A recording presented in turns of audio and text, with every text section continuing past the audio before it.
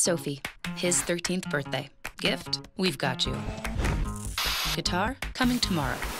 Road game today, surprise party tomorrow. Change of plans. Game tomorrow. No, birthday tomorrow. Hotel, hotel. Guitar? Reroute. Birthdays are on birthdays. Party? Relocate. UPS My Choice makes rerouting packages easy. How we're helping companies solve for the needs of customers like Sophie. Obviously, I'm proud of our guys. I thought it was the best defensive performance we've had all year. Certainly the stat sheet shows that. And our effort, our attitude, our coachability, our toughness, our grit today was outstanding. We didn't get beat because of those areas. We played the Akron way today, which is defined by those areas. And I'm proud of our guys for that. Defensively, it's something we certainly can build on. At the end of the day, the outcome didn't go our way because of three reasons. One, second chance points, in particular in the second half and the overtime. Obviously, the one at end of regulation, when you've got a guy 6 foot tall tipping a ball in, you got to find a way to come up with that rebound. It was a rotational blockout situation because Sabande beat us off dribble penetration, so I have to take a look at our responsibilities on the blockout there. They got us on a free throw blockout. That should never happen. So second chance points, +5, and then the turnover points were +12 in their favor, 24-12, 19 turnovers. Now, it wasn't because we were sloppy. We needed to be a little tougher with the ball. They initiated a lot of them. They play that way. Give them credit for making some plays. But turnovers, second chance points, and then the third area is we just didn't shoot the ball particularly well. Probably highlighted by the one possession. We got 3 offensive rebounds and had DeVivier miss 2 threes, and Parrish missed a 3 in the corner. And we get either one of those to bite, any of those 3 to bite. We're right in there at the end of the game. So made the plays the other night. Made a few more than Bowling Green State to win it. Tonight they made a few more plays at the end than we did to win it, but much different ball game by our crew than what we played in Oxford. From an Akron way standpoint. So something we can build on. Now we got to, get those guys refreshed mentally and physically. I had 3 guys play 42, and 43 minutes. I probably should have got them out a little bit more. That's on me.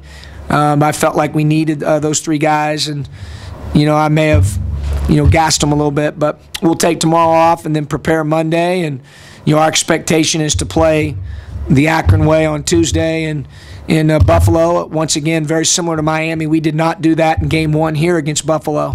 I did not feel like we adhered to our 4 tenets I just mentioned earlier. Today we did, and because of that, and you lead for 41 minutes, it's disappointing. I'm not going to lie. If you're not disappointed, you don't care enough. But I'd much rather play that way and be in a battle like that than certainly the way that we played in Oxford. Questions? Can you put your finger on exactly what happened in the second half on offense? Was it more them, or was it more you? I'll take a look at it, George. I got to give them some credit because they're so disruptive. Ringo's a load defensively, great defender. And then Sabande defends well, and they got some other guys that are athletic and long. Obviously, they forced us into some. Part of it is probably some offensive toughness that our guys need to have. Maybe part of it was I played 3 guys too many minutes and put them in position not to be successful. That's on me. And then, part of it is, we didn't shoot it great. In particular, DeVivier and Ivy, who I played 42 minutes. They're better shooters than that. And, I've got to try to find a way to continue to get minutes of rest here and there for them. Obviously today we weren't able to. I didn't feel like it was during the flow of the game, ebb and flow of the game. I felt like we needed those 3 guys in the game as much as possible, and so maybe I'll watch it and feel like I could have done a better job there. What's up with the cut? I'm sorry, yeah, he was sick the last 2 or 3 days. And was out and did not practice at all. So we were only going to use him today in an emergency situation due to the fact he didn't participate and shoot around or either practice the last 2 days. with just a sickness that we had to keep him away from the building for a little bit because it's contagious, pink eye, and so he was gone for whatever day and a half where he wasn't even allowed in the building, and I just made the decision that I didn't think he was ready and prepared, not any fault of his own, just because he had been sick and been out. We anticipate having him for Tuesday's game against Buffalo. Jaden too? I don't know about Jaden yet. That's up to the docs. Obviously, he didn't play today. 6-week mark is today, and he'll continue to get evaluated and assessed here early in the week on Monday. And, we'll see if he's able to go or not. I'd like for him to get some practices in before he goes. He has not practiced at this point, Elton.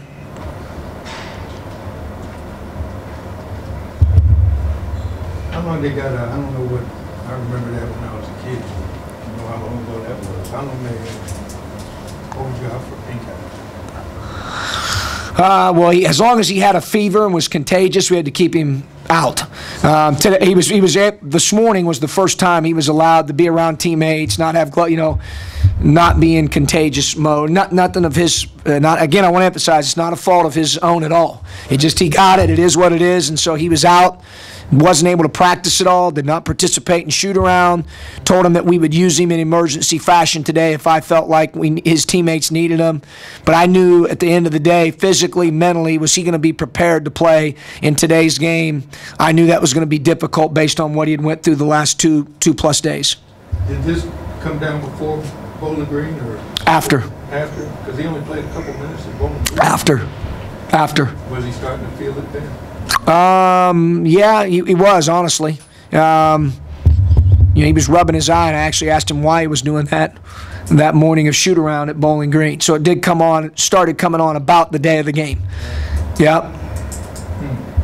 You said you're going to look at the top three, the minutes for the top three, your top three guys. Yeah. I mean, arguably, those are the guys you have to ride to get where you want to be in a reasonable fashion. Right? Have you told them that? You're gonna. They know they're playing a lot of minutes right now, obviously. It's my responsibility to try to put them in a position to be successful. And obviously with practice and different things we're doing to try to make sure that they're rested and ready to go mentally and physically. They did their job to be ready to play in today's game. Could I have stole a couple minutes here and there, maybe kept the guy on the bench a minute longer? I'll have to watch the film, or 2 minutes longer, or, exercised the media for a guy that I didn't exercise the media that... and you're probably thinking, man, you're being awful nitpicky, but that's where we're at right now. Our margin for error is small. It is. Okay? And our guys are, every possession we have to value it. Every minute of the game we have to value it. And I thought we did today. I thought our defensive effort was, again, the best we've had all year. It was tremendous.